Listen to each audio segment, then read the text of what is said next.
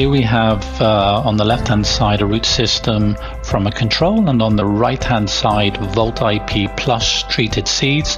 You'll see that the biofilm, which is the opaque colony, forms very quickly on the Volt IP Plus, and the two pink spots that you see there on each plate, that's Fusarium solani, and you can see it's growing very quickly on the control compared to the Volt IP Plus, which is suppressing the phytopathogen growth on the plate.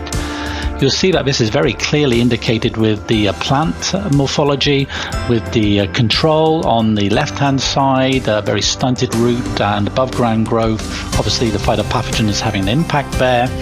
And here with the Volt IP Plus treated seed, you'll see a more healthy root system, leading to increased above ground vigor and generally a more healthy looking plant.